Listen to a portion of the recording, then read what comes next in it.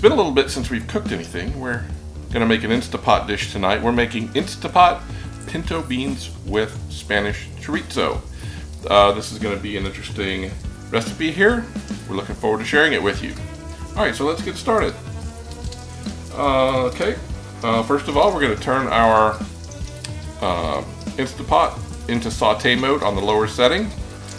Then we're going to add in 4 ounces of cubed chorizo, and we're going to saute that until the edges get crispy.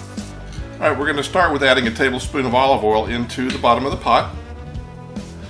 Then we're going to turn the Instapot onto saute mode, but on the less setting so that it's not quite so hot. And then we're going to add in 4 ounces of diced chorizo.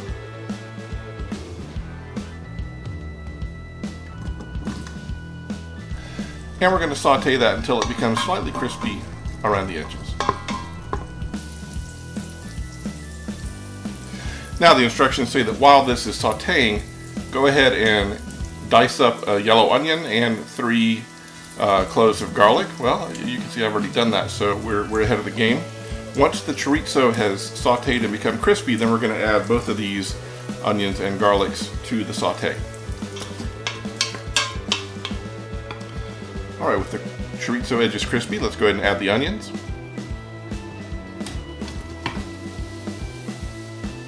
And the garlic. And we will continue to saute this until the onions become transparent.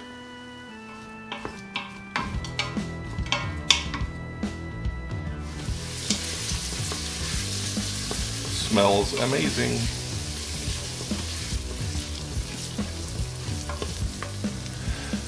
Alright, next, once the onions are transparent, the next thing that we add are the dried pinto beans. Now, it does not say to soak them, it says to take them straight out of the package and dump them dry into the pot.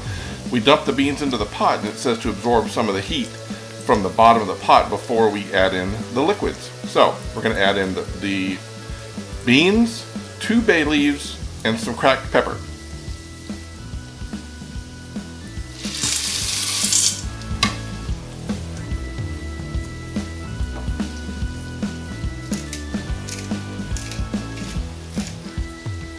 Alright, now we're going to add 3 cups of low sodium chicken broth.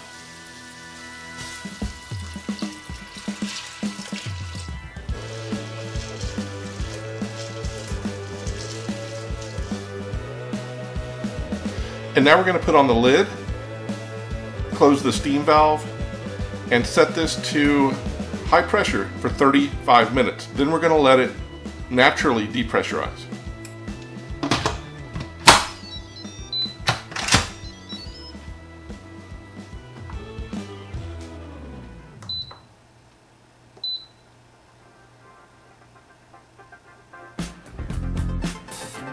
Alright, we'll see you back here in 35 minutes plus depressurization time.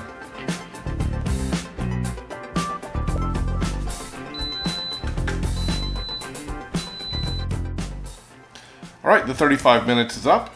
We're going to let this naturally depressurize. In the meantime, I'm going to make up a batch of rice, which I'm going to have with mine. Victoria's going to have hers with chips. So I'll be making up the rice, and when this depressurizes, we have, I believe, just one more step to go, and we'll be ready to give this a try. Alright, we're hungry, so I'm going to go ahead and let the rest of this pressure out. We have another step here, and we'll get to that as soon as it's ready.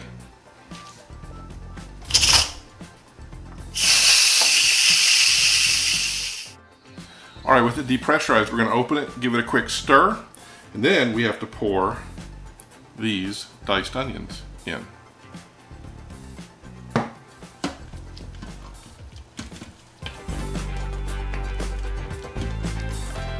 Alright, we're adding in the diced tomatoes.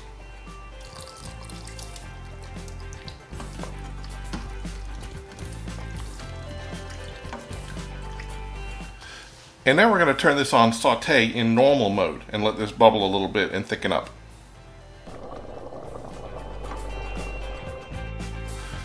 Alright, we're going to let this bubble a little bit, and we will keep an eye on our rice, and very shortly it'll be done. Now when it's finished, we again serve it in a bowl and eat with chips or over a bowl of rice, and then we can top it with whatever we want. We can top it with some green onions, with some cheese. We're going to put some Greek yogurt on top, whatever you would normally put on chili or something of this nature. So when it's ready, we'll serve it. That should be shortly.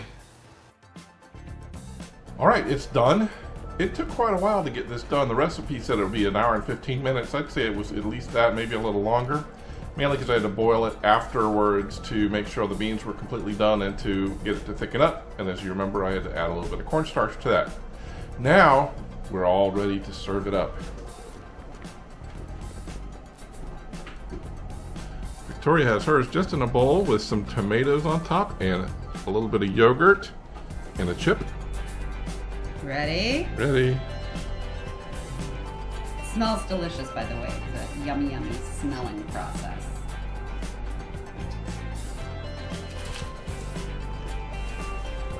Mmm. Is it good? Mm-hmm. Really yummy. I'm gonna get a bigger bite of, or not. Okay. Sausage.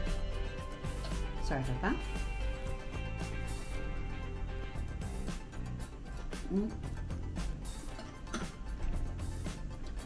Chorizo's good? Mm-hmm. And it is plenty salty. Okay, good. All right, now I had mine over rice, and then I put some cheese on top of that and a big glob of the Greek yogurt. He was talking about the rice and beans and cheese and yogurt. Let's get a little bit of all of that.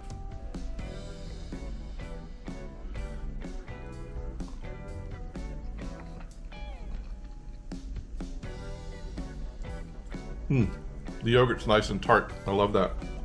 I did not get a bit of chorizo in that, so let's try that again. Try it.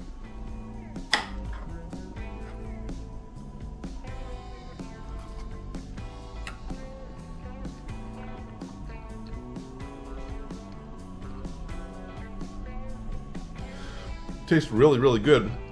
What it really tastes though is hearty. This is rib sticking food. Something you might want to consider having later in the fall or the winter. Because I can promise you we'll be sweating here shortly eating this. But that's fine. Tastes pretty good. Pretty simple ingredients overall. And probably really, really healthy. I want to point out there's a difference between Mexican chorizo, and Spanish chorizo. And so apparently it's very important to get the Spanish or dry chorizo. Yes, the recipe specifically called for dried chorizo. You'll see that. I'll have it down in the description below. On that note, we're going to go ahead and go eat and enjoy this. And maybe if you try it, you'll enjoy it too. All right, we'll see you guys later. Thanks for stopping by. Bye.